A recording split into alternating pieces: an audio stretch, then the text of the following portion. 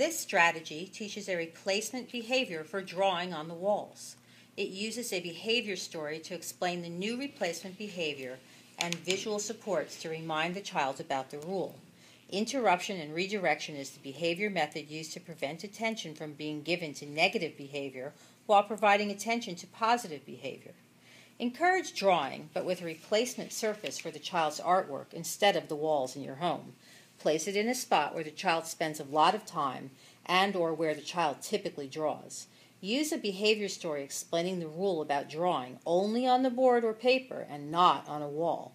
Use the small cards as visual reminders that show the child right on the board or paper, not on the wall.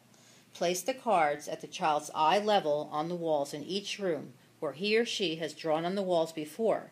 Hang up the child's artwork on the walls as another visual reminder. Try your best and watch your child closely the first few days and catch him before he draws on the walls.